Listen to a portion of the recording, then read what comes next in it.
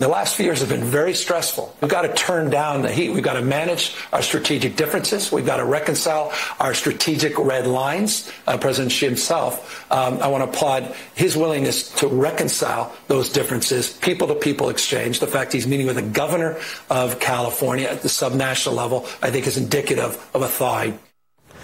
Strategic red lines. That was California Governor Gavin Newsom giving himself a pat on the back for his recent trip to China, where he met with Xi Jinping. The visit met with plenty of pushback after he failed to mention China's human rights abuses and zipped around in a $160,000 electric vehicle. California lawmakers slamming him as tone deaf, while the governor says, quote, "I can't be everything to everybody, every moment of every minute of every day." Krysia, that was... That was Gavin Newsom. Unreal. Well, wait. Before you even respond to this, I've got to point this out because this is incredible. Strategic red lines. Is a strategic red line allowing a deadly disease to escape China and then covering it up? Is a strategic red line stealing intellectual property for decades? Is a strategic red line bullying our ships in the air and our planes in the air and our ships in the water? I mean, what is he talking about, this strategic red? The strategic red line was crossed in 2020.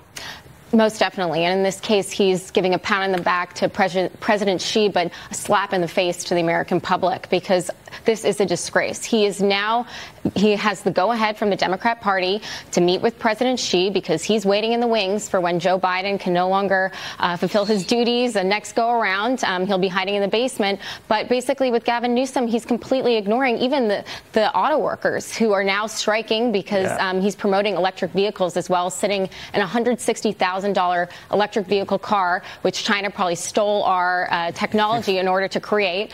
China's the #1 polluter. He doesn't mention that. He can't be anything to anybody. And certainly these images, China's laughing at us at this moment. In the middle of a war on Israel, in the middle of the war on Ukraine, he's going to China to talk about climate change. Yeah. Meanwhile, we know China is somehow backing Iran. And also just go back to the whole EV thing. Remember, they lost Tesla in their state because of California politics. So what an insult to be driving around in a Chinese EV when we lost the American EV manufacturing right there in California. Yeah, great point. But I think what you said is right on, and that is the Democrats gave him the go-ahead to go meet with Xi Jinping. He would not have done that had it not been a directive or, a blessing from the Democrat Party. Because where's Kamala Harris? I mean, yes, Gavin Newsom, he appears to be stronger than Joe Biden. He certainly looks presidential. But again, these optics are clear that he is lockstep with China, who is our #1 adversary on the world stage. How terrible is that for the American public going forward? And especially right now as China is directly supporting Iran, supporting Hamas. Absolutely. I wonder what the odds are that he's the nominee in 2024.